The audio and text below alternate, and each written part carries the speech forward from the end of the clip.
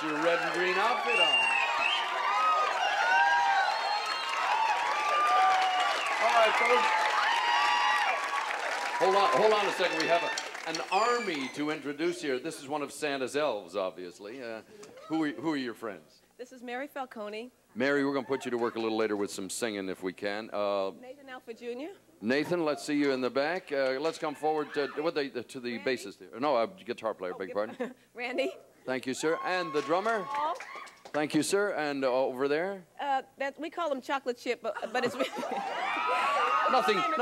Nothing personal, Keith. Right. And over here on keyboards? That is, what's your name?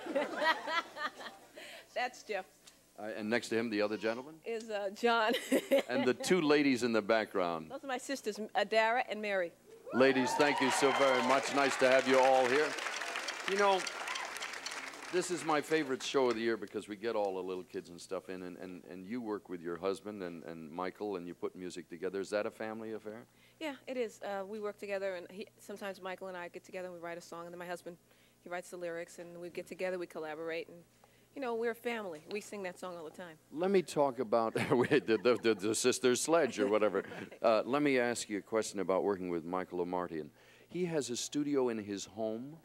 Yes, I know his wife doesn't like it, but he does. Well, how do you ever separate? I mean, if your husband works with you and you're over there at his house, can you ever separate business from pleasure and family stuff? Well, you have to try to. It's difficult because when you're at home all the time and you're writing all the time, it's hard. It's not easy. Are you a happy person now?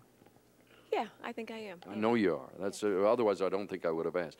Because you not on this day I wouldn't have asked. What on earth is left for you to do? Lots. What Really? do you think? I mean, I'm not a pyramid yet or anything. One of the 7 wonders of the world, folks. No, maybe, are there any unfulfilled ambitions left? Yeah, I think I want to help. I want to do something. I want to help people. I want to become more, more social. I never did that yet. There's time, my dear.